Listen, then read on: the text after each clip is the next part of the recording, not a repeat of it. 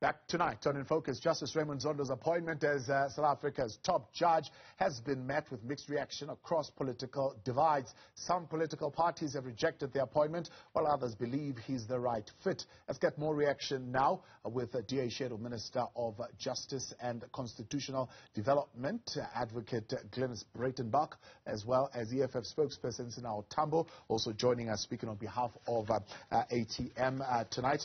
We have Sbu. Good evening, and thank you very much for your time and joining us tonight here on In Focus. Glynnis, let's begin with you. From the Democratic Alliance, it has taken a while, but finally we are here where the president has announced who will be taking the highest office as far as the judiciary is concerned. There have been issues of concern being raised around, for example, the fact that the Chief Justice, or the Deputy Chief Justice, now Chief Justice, was left with only 2.5 years in office. And of course, there's been talks about how Judge Meyer performed very well during the JSC process. What's the reaction from the Democratic Alliance? Good evening. Thank you. Yes, we're delighted with this appointment.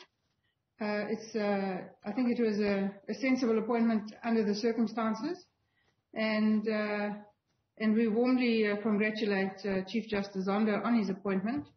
It's true that he has just 2.5 years left of his tenure before he retires. That's probably one of the things that weighed on the president's mind in appointing him. He will be available for this time to bring continuity to the Constitutional Court, to bring some stability. It's been without a permanent leader for some time now. So he's got 2.5 years to put a stamp on the Constitutional Court, set it in a direction, and he'll have plenty of time to do that because all of the matters that arise from the Zondo Commission of Inquiry, he will have to recuse himself from. So he won't have to concern himself with those issues, and he'll have plenty of time to spend on the administration of the court. So all in all, I think it's a win-win. Sbu Mgwabe from the ATM, as far as your party is concerned, you of course believe that there is some close relationship between the president and Chief Justice Zondo. How do you think that affected the decision made by the president to appoint the Deputy Chief Justice as now the Chief Justice? Thank you, Putabo, and greetings to the viewers and my colleagues. It's a disappointing decision by the president. To us, this is just a reward to Chief Justice Zondo for not implicating the president in all his reports of the state capture. Despite that, a number of witnesses implicated President Ramaphosa during the session of the commission. It's a reward as far as we're concerned, but most importantly, it's a grave assault to the struggles of women of this country. The opportunity presented itself to President Ramaphosa to empower someone without any grace who qualifies, who performed very well during the interviews.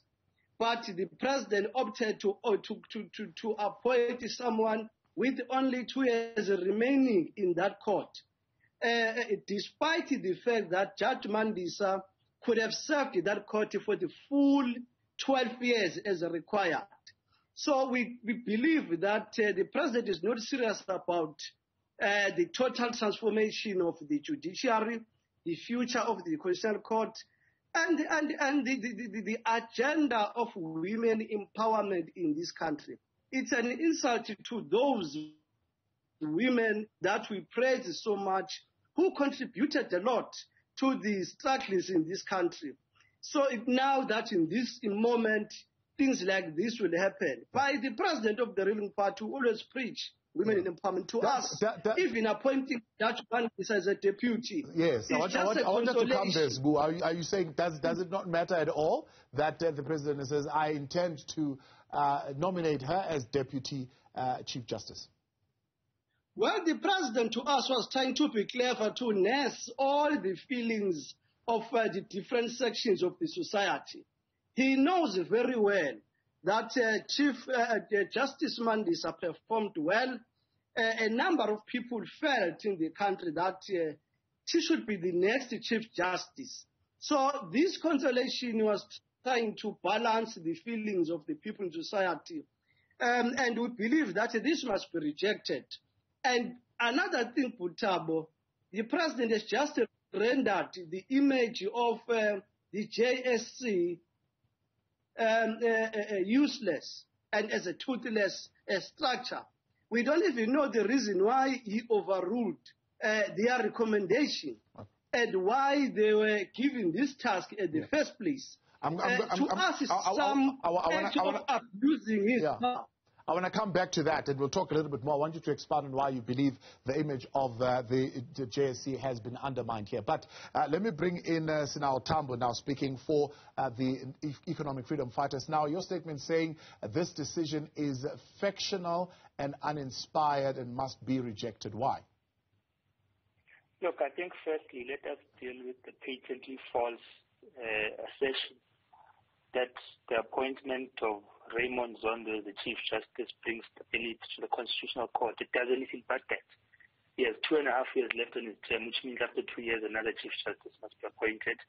His State of Capture Commission is going to be taken on review undoubtedly in the coming months and years, which means that he's going to have to recuse himself on a number of matters. So the suggestion that it brings stability is just foolish. But to go on as to why we think that the appointment was fictional, the spokesperson of the ATM is correct.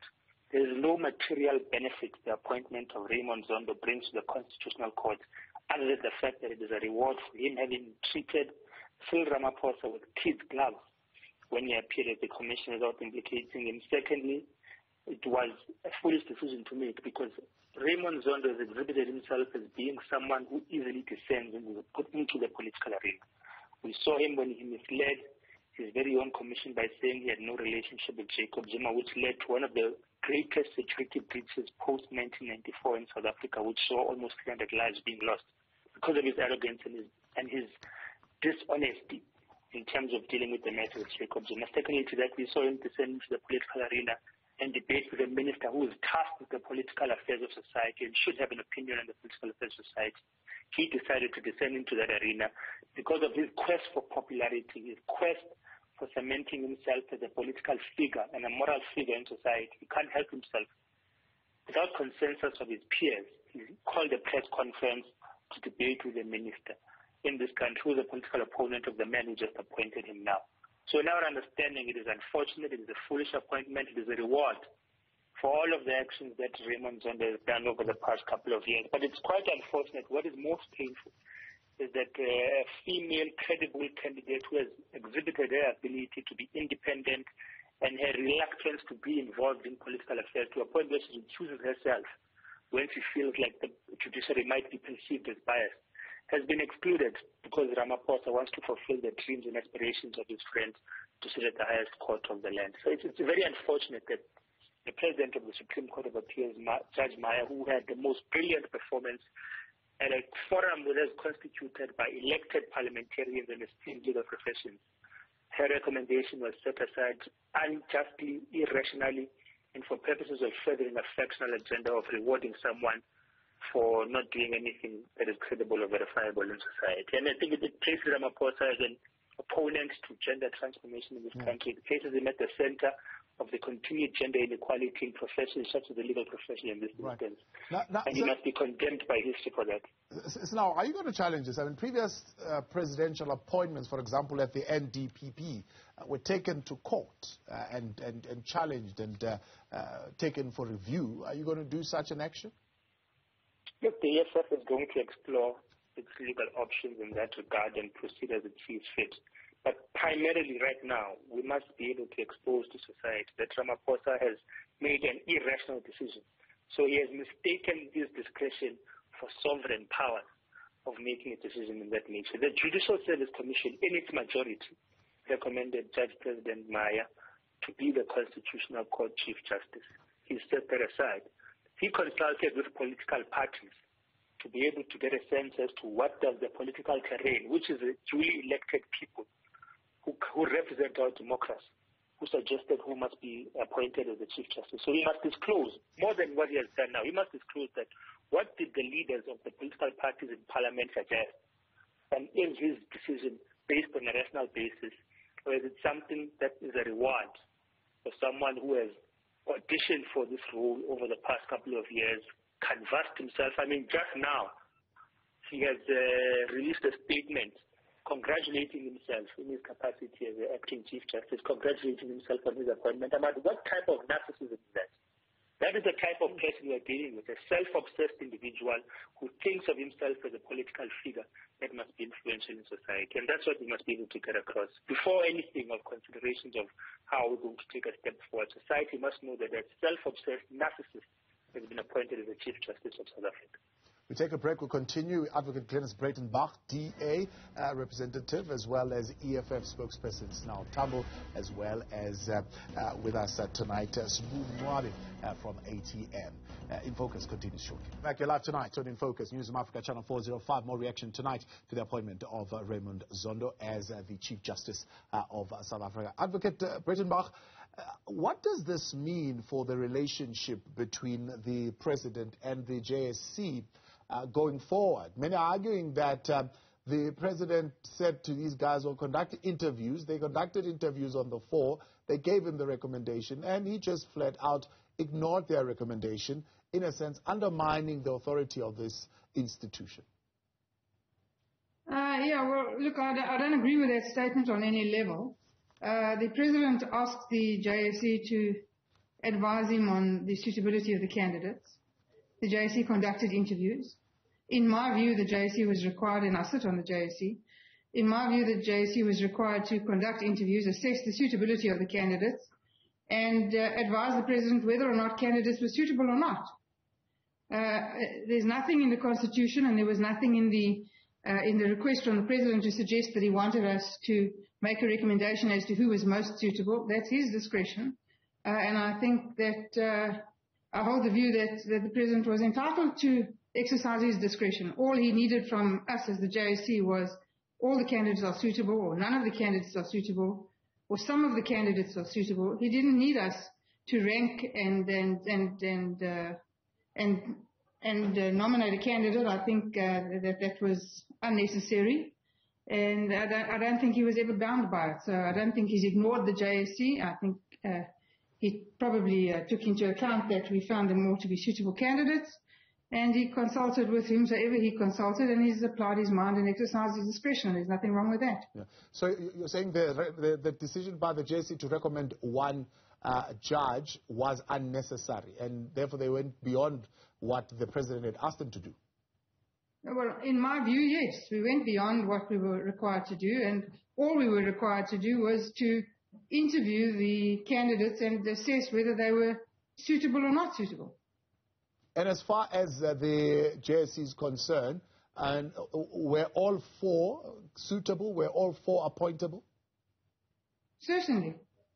Even with the view held by some party, others are saying Justice Raymond Zondo is a self-obsessed narcissist from the economic freedom fighters' point of view. Yeah, well, take it from whence it comes.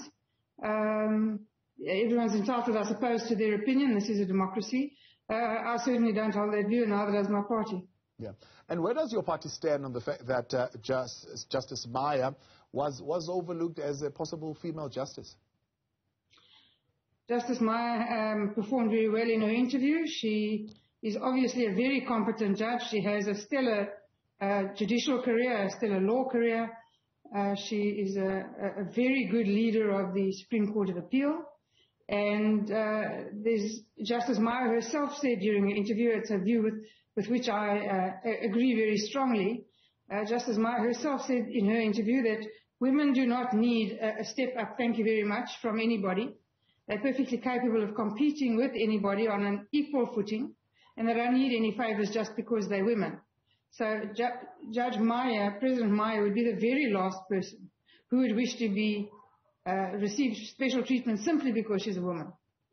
And so I don't believe that she will have any qualms with what has taken place here, and she will be the Deputy Chief Justice, a very high position in our country's judicial system, and she's stands a very good chance of being, considered for the position of Chief Justice when Chief Justice Zondo retires. But She made it very clear, and it's a view that I agree with 100%. Women do not need any special treatment. They don't need the inside track. They're perfectly capable of competing with anybody, anytime, any place.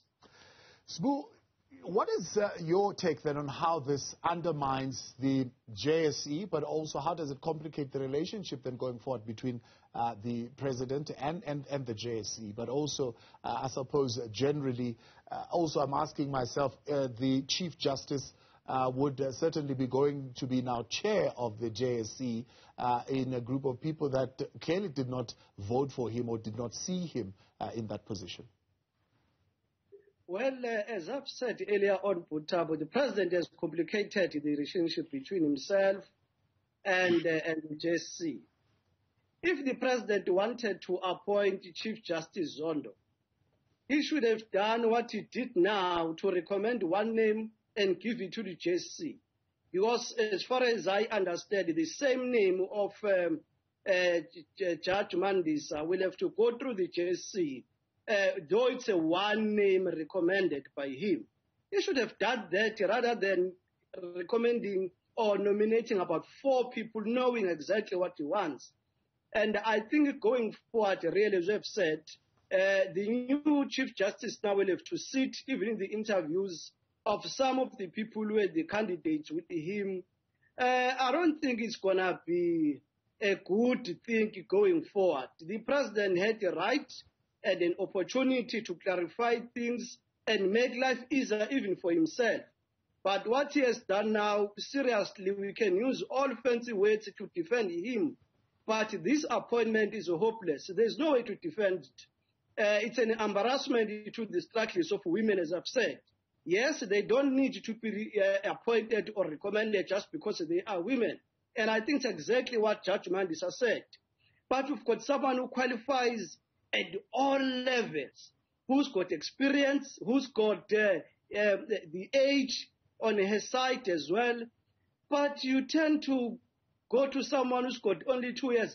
What can you do in the structure like Concord in the period of 2 years?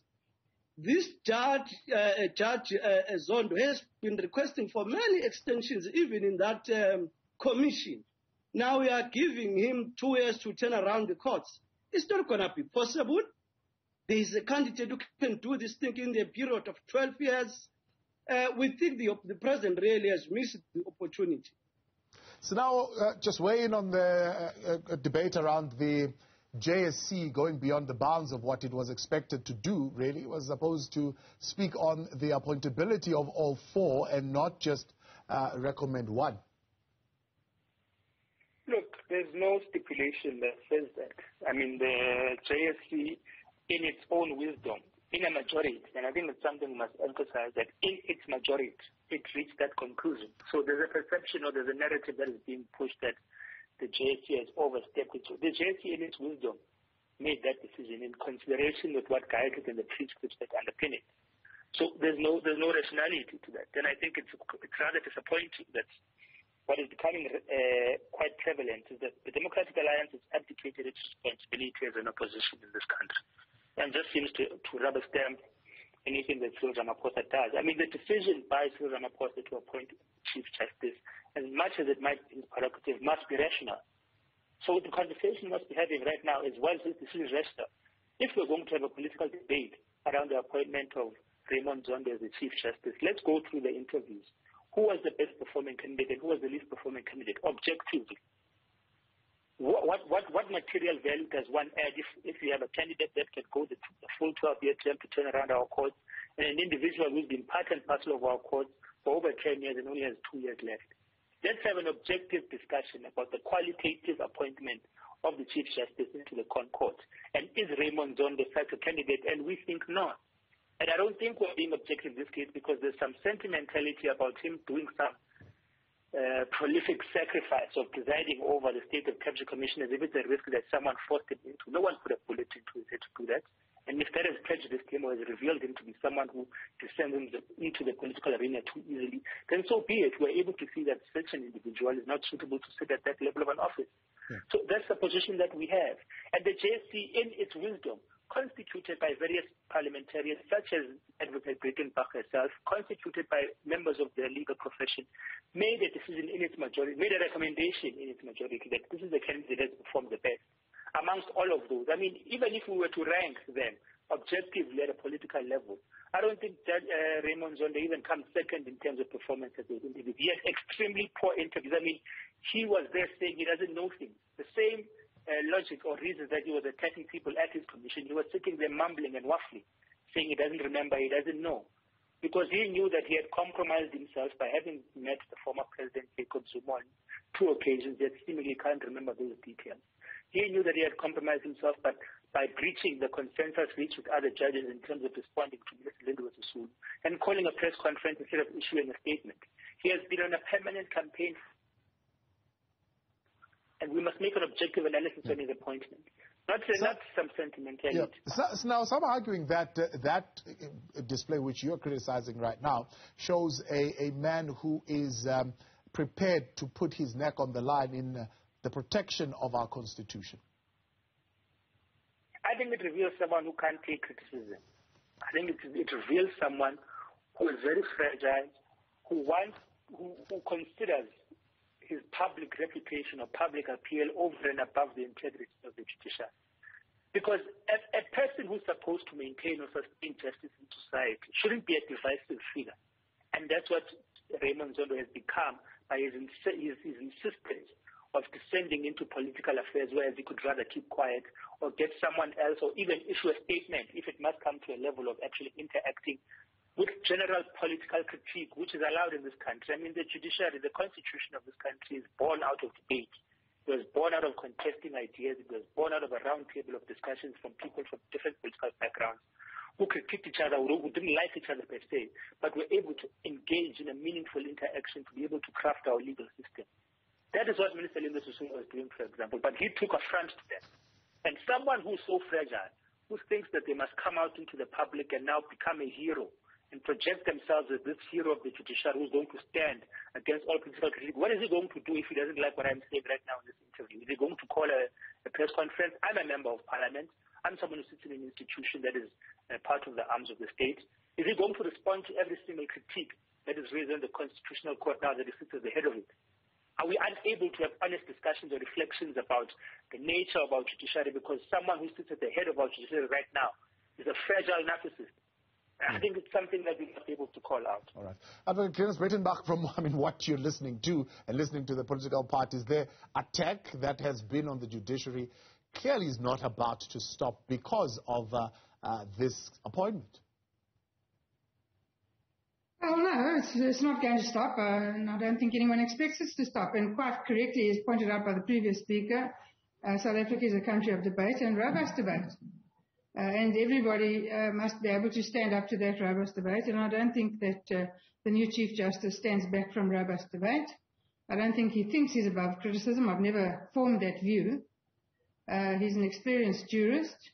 He brings a lot of experience on many benches to the Constitutional Court. And I certainly have not formed the view that he's a narcissist. So everyone's entitled to their own opinion, and we don't share that view. Yeah. Have you formed a view about his performance during the interviews? Do you think he was the best in terms of performance in that interview?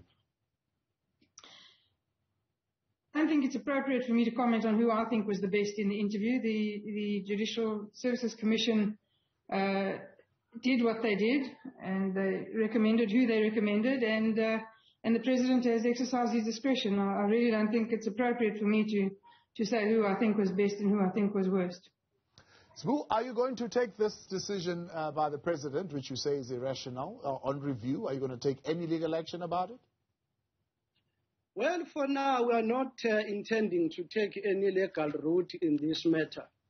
We'll continue to observe the developments, but we are, as a party, rejecting it, as I've said, as a hopeless and a fictional decision by the President, fictional appointment. It's a reward, and on the side of judgment, it's a consolation, which you don't believe he should take. He should just turn down, because the President is playing a Tsotsi game here. As a party, we'll continue to observe this development, but it's One of the reasons that shows that the ATM is correct when it says President Ramaphosa can't lead us any further is saying party is a failing president. We can't accommodate him any further. That is why we continue with our vote of no confidence. Because we are going down the train with the man in the driving seat. I appreciate your time. Advocate Glynnis Breytenbach, thanks for coming on, and Sinawo Tambo there joining us also on the line.